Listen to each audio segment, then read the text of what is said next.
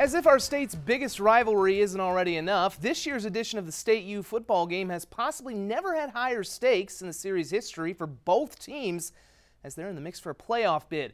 The Jacks are playing for home field in the FCS playoffs. Those host Coyotes, they need to win their final two just to make the playoffs. Let's get it going. First quarter in Vermillion. Ryan Sager airing it out, and Brant Van Roekel on the receiving end. 40-yard touchdown. USD is up 7-0. Now the Jacks get a field goal in the second, and they take the lead going into the half on Taryn Christian's 10-yard touchdown run. Bit of a rough day for the freshman, though. It's still 10-7 State at half. Third quarter belongs to USD. Sager with a 1-yard sneak. They're up 14-10. On the next possession, I told you Taryn Christian had a bit of a rough day. Well, here's an example. He's picked off by his former Roosevelt teammate John Wessel.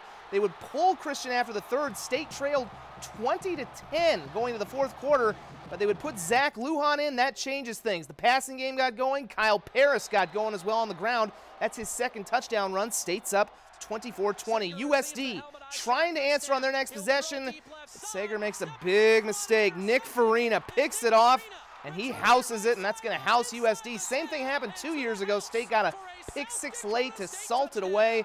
This one a little bit closer. SDSU wins 30-23. Coach Stiglmeyer afterwards, all the respect for Glenn and his Coyotes. He's taken a program and changed it. And I know this was a tough loss for him because of his investment in Coyote football. It's equally as great a victory for the Jackrabbits. But we beat a good football team today, and I'm proud of our guys.